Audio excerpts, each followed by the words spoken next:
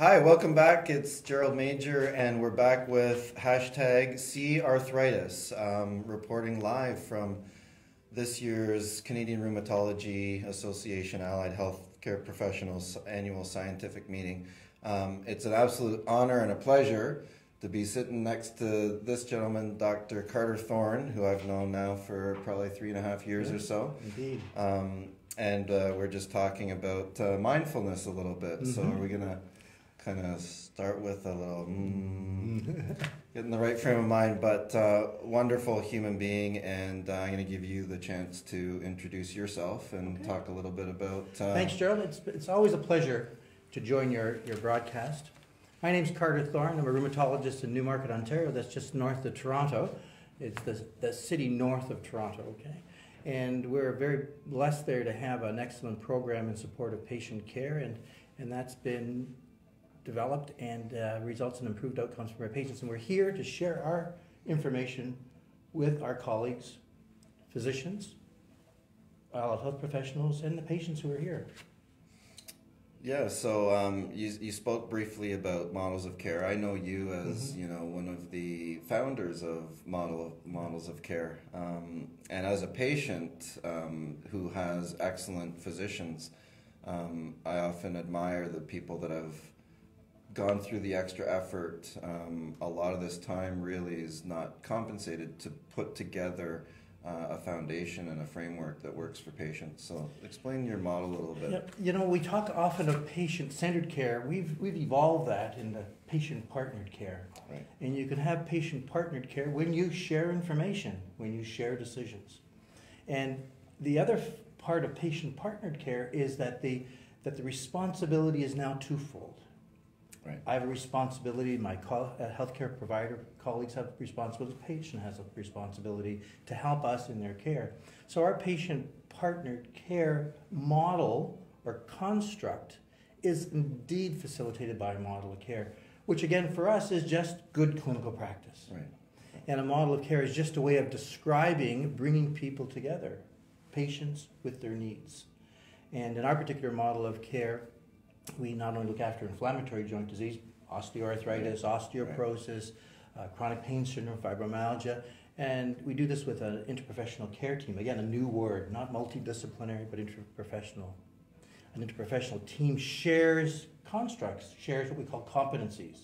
So though the pharmacist has a skill set in talking about medications and the physio, in the exercises and the OT and making a splint, as for instance, dietitian, social worker in their areas, they all have the same competency of looking at an individual and with them assessing how they're doing so that they can share it with the rheumatologist in this case.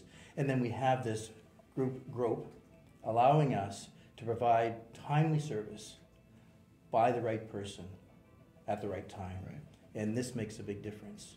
So the big themes that I've seen at today's meeting, this year's meeting, that resonated with me is communication and collaboration. So we just had actually a unmet needs of psoriatic arthritis panel out there, and lots of talk about patient groups. So I bring this up again, and I know you're a big fan of patient groups and the support that we provide. But so how does you mentioned the patient's role? I can put this down. You mentioned the patient role, and I agree. I'm a patient that. I trusted my doctors early on. I had great doctors, and I put my trust in them, and I tried to worry about my career and managing my disease. Then I started becoming an empowered patient, and it makes all the difference in the world. We talk about interdisciplinary care. We talk about shared decision making. We talk about holistic therapy. And I'm living proof that it takes many different things to be able to fire at the right time. So for me, my exercise and nutrition has to be solid before my outcomes will improve. So talk a little bit about patients with arthritis that come into your clinic that are dealing with, you mentioned pain management, you mentioned physio. So how has those ads in your clinic impacted patients?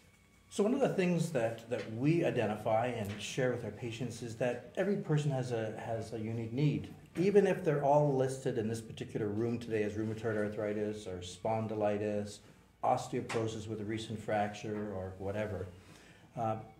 But we do also understand that if we take groups of people with rheumatoid arthritis or inflammatory joint disease, or groups of people with osteoarthritis, or groups with chronic pain, fibromyalgia, or osteoporosis, that they will have in general similar kinds of needs.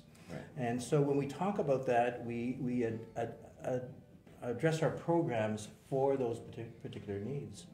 In a disease such as inflammatory joint disease, psoriatic arthritis, or rheumatoid arthritis, medications have a tremendous benefit and measurable, and they avoid damage if they're done properly and completely.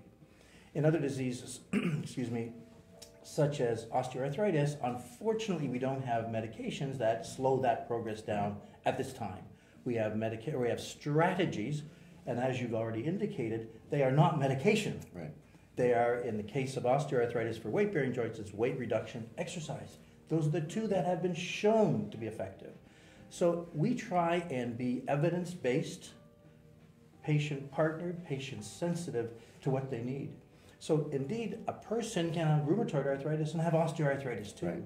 And today, their problem is osteoarthritis. Another day, it's rheumatoid arthritis. And having the ability, the skill set, is what I'm trying to say, of the members of our team, that is a shared competency, as I mentioned, allows us to be very clear and specific. So giving, changing therapy for rheumatoid arthritis for increasing knee discomfort related to Right. a sports injury, or a family tendency towards osteoarthritis of a weight-bearing joint is not going to help that joint. So really clear to be sensitive to what's driving the patient's symptoms, and there you can be more effective.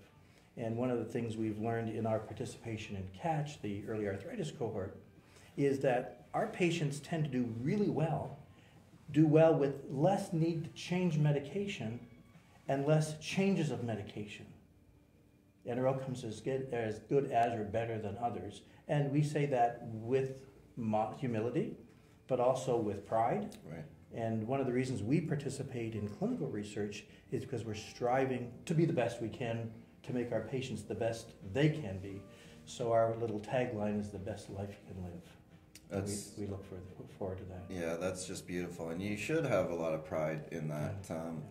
So from a patient perspective, I mean, what this does, and you've likely noticed, but any time that I will have to go elsewhere for something probably decreases the likelihood of me doing that something dramatically, right? So being able to address all of these different complications, because as you know, with inflammatory arthritis in particular, the list of complications and comorbidities just gets added on. In our recent survey with the Canadian Spondylitis Association, I think I logged 12 different comorbidity or complications, right? I know what I'm going to get every day from my AS and from my PSA. What I don't know what I'm going to get is from all of the other stuff, right? And which 3 or 4 of those are going to be firing on which day.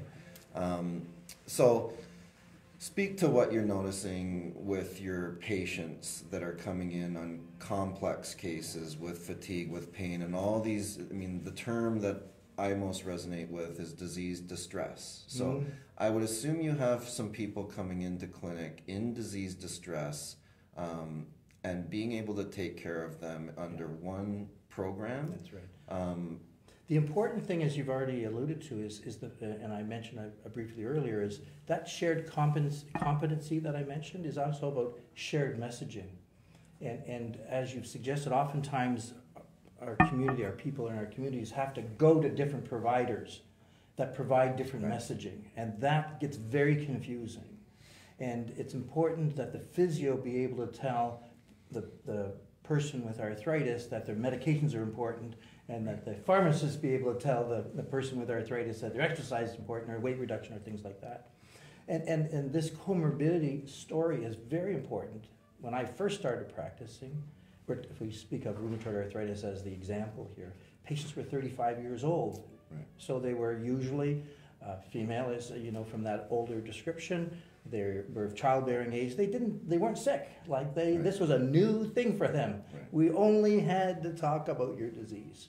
Now they're 57 years old, males and females, hypertension, diabetes, overweight, all that kind of stuff. Blood tests are a little bit abnormal. These are all pieces.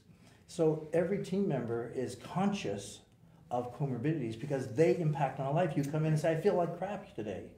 Now we have to determine whether that feeling of less wellness, distress, is disease-related, medication-related, because we also emphasize this issue of, the adverse effects of non-treatment.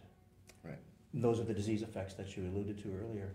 And so our pharmacists, when they are able to counsel, we do counseling two ways, one in a group setting in terms of our therapeutic education programs, and then the one-on-ones. But those are not as important as the phone calls we get. Right. And we tell our folks, the people that share our program, that when they have a concern, whether it's something that's personally affected them or they've heard something that is disconnected or discordant from what they have heard from us, that they should come to us, because our team are experts in arthritis care. Right. And to your point, that avoids confusion, it reduces fear. I have my team behind me. Right. And I don't have to, I can receive your information because it's probably well-meaning, it's incorrect, I believe, and come back to the source. And I think that's a valuable service we have. Yeah, absolutely. So one of the things that I've been able to see in the short time frame that I've been here is change. Mm-hmm. And you alluded to it a little bit on the, and you had a new term for it that I haven't heard, is patient partnership. So where is the role in models of care for patient groups? So what we have done, because some of our groups some of the patient diagnoses don't really have formal groups as such, unfortunately. So in our program, in our hospital, we have what are called patient family advisory councils, PFACs. Wow. So our program has a PFAC, and though my soulmate here, Lorna Bain, our OT, is our director, and I'm the medical director. We started that, or we chaired it, and now our patients chair it. They set the agenda. We're just resources for asking information. They are resources because it's a patient partner. Right. As we developed our e-learning, the patient partner is involved, and we have a patient partner, not a patient partner, not the patient partners of the old days, but a person who has actually experienced the program. Right. And they cover the chronic pain, they cover osteoporosis, osteoarthritis, inflammatory joint disease. So they've experienced, in one case, it's actually the partner of the person who has the arthritis, because they felt as a team that he would make more impact. So you've worked in the caregiver role and the family. I mean, that's something that we really. How long has this been? We've been doing it a couple of years now. Because before that, before its time. I think before that, we've been using patient ambassadors in all our programs. Right. They always get into, when we do the therapeutic education piece for those different topics I mentioned earlier, we always have a patient ambassador, someone who has walked that journey, where they came from, because everyone comes with lots of beliefs, misconceptions, fears, and we're trying to provide that hope that most people are looking for. I find a lot, I mean, with me, because I've had so many different complications. My most recent was collagenous colitis out of surgery this year, and you know what that's like. So when your gut goes, you need to take notice. I reach out to other patients. I mean, that's where I get my information. I want to know what their experiences have been, what foods they've avoided, but on top of this, I mean, I think it's really important to recognize the fact that you've been focused on the family and the caregivers of these families of people affected with arthritis. And I mean, I can speak firsthand. My daughter loves when I mention her name on. She calls us TV, right? So the other thing too is when Daddy's on TV, that means Daddy knows what he's talking about. So, that's right. Hi Tessa, hi Anna. I mean, these are my caregivers. This is my family, and you can imagine in my road since 14 years old, what a toll it's taken on Yeah. them. So I'm glad to see that you're addressing it within, and you must have fantastic results and Well, we stories do. coming. And in our therapeutic education workshop, again, one of the pieces we've always had is that you can always bring your partner in. It doesn't have to be the marriage partner or whatever. Whoever is going to be your support, your social support. And then, but even with notwithstanding that, we will have a separate one-off session, 3-hour session, to explain for the social support person, what roles they play, why your partner is having a rough time, Right. when those rough times can be identified, what your role is when those tough times are there, to try and as best as possible prepare the family unit, Right. for the disease, because it is a family disease, as it were. Everyone experiences differently, but they all experience it, as you pointed out. Yeah, and so I see and speak with quite a lot of patients. We do patient forums quite regularly. So, I mean, I speak with a lot of people, and what I find is that, from a disease perspective, you have to understand that these people are experiencing something that they've never experienced Absolutely. before. The amount of uncertainty Right. so your anxiety starts to ramp up. And Mm-hmm. I'm a clear indicator of something that's good for anxiety and bad, because I can feel it, I can acknowledge it, and I've lived with it for so long. So when something happens to calm my anxiety, then I know that that's a really good thing. So I can only imagine the impact that you're having on families in this community. Anita, do we have anything from... I want to mention Our audience? I want to mention the AAC as well. Right. Yes. So we have a viewer that was asking, what tips do you have for people who want to set up a clinic that's kind of like yours, where it's one and all and all in one? And also, any tips for someone who wants to set up a patient-family advisory council? Well, what we found, I'll start with the Patient Advisory Council. So this is new, as Gerald has pointed out, and it's something that's becoming more common. Sometimes I think it's kind of administrative. We have to do it, so here you are. And but in our sense, it's something where we actually take lead from them, I should say. In terms of starting a new program, what we're trying to do, and I mentioned 2 things at the beginning, and one was communication, one was collaboration. And I want to mention a collaboration that we're working on now. So I used to do a lot of randomized controlled trials. That's examining new medications for effectiveness and safety for folks.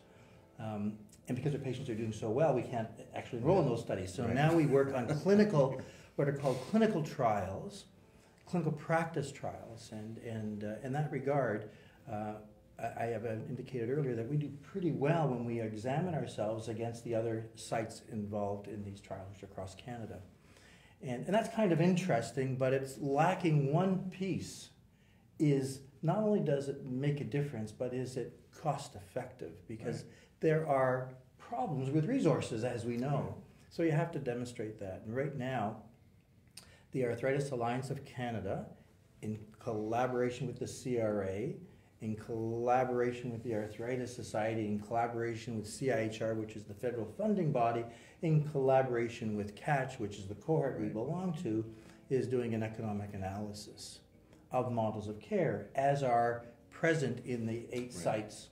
Now, those are all different models of care, and I think that's really important that they be different, because no one has, access, knowledge, a crystal ball of what's best or not. And we're looking for what is cost effective, what makes a difference. And we're very keen on that. It's being led by Deborah Marshall, a PhD lady from Calgary, who's director of the Bone and Joint Institute there, and she's very phenomenal.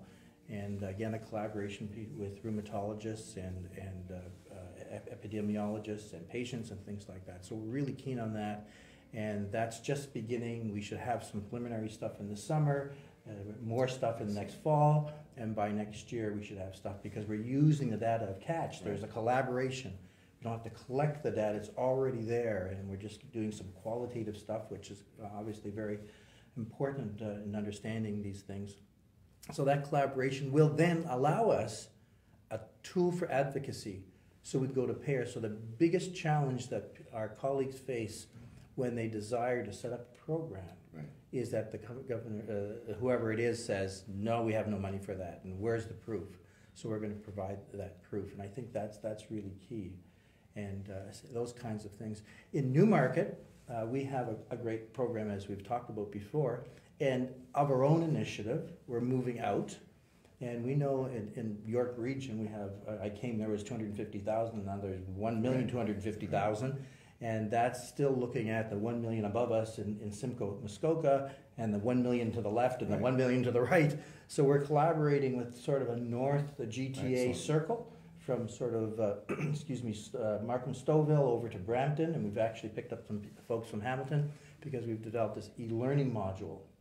So part of our, instead of all this sitting in a room in a group, which is still very important for, chatting, because as you say, the sharing is really important for giving people confidence.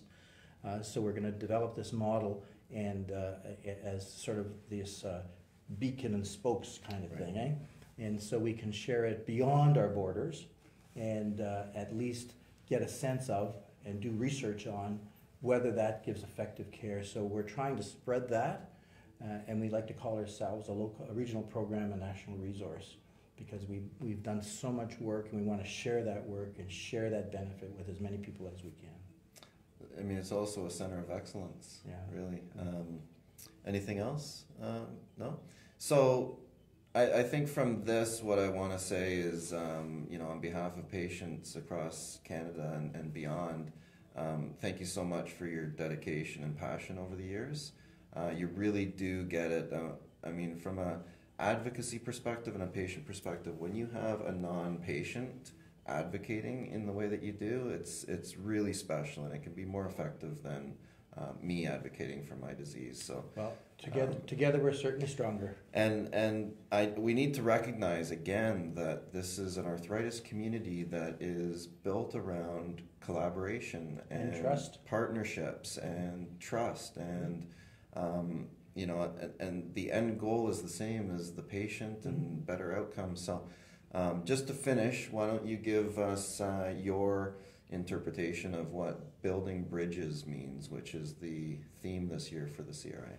Well, the two things that I've been most impressed with, I did, there was a couple of communication sessions that I attended. One was for Indigenous populations. And I've had the privilege of working with Indigenous population when I was working in Kenora, doing a clinic in Kenora, and that has really informed me very much on working on the diverse population we have in York region. Lots of different beliefs and systems, so but particularly for this group, it's given me some insight in how to care for people in a different way, in a more humble way. At the same time, we had another speaker who was talking about other ways of sharing information, being open with patients in body language, so not language, but body language. And I think that's so important, and we actually try and use as many of those tools, non-medicinal tools, to engage the patient, encourage them, give them the hope, give them the trust. So those two pieces, and then the collaboration that we just spoke of with regard to the AAC, I think that kind of stuff, which brings together a number of initiatives from manpower to research to getting data that we can use for advocacy. And that kind of, all these unique things are now coming together, and we can say, oh yeah, that all makes sense. When you started with some of these projects began 5 or 10 years ago, you said like, wow, what's going to happen with this? So many things in research are not translatable to improved care. And our challenge and our success has been some of that translation. In CATCH, for instance, that early arthritis cohort, 5 or 6 years ago, there was quite a difference in clinical outcomes between the sites, even though all the patients began the same. What we've shown more recently is that there's much more homogeneity. You come in tough, you get better at the same rate. Now we're working in the middle. How did you get there? Is there a most effective way of getting there? Most effective and safe, most effective, safe, and cost effective. Because it's not the cost per se that makes us better, it's the use of the medication. And I think we're going to learn a lot from this particular collaborative project. Well, thank you very much, my friend. And Thanks, Gerald. It's my pleasure. I can't wait to talk to you next year. Absolutely, my pleasure. Well, that went well.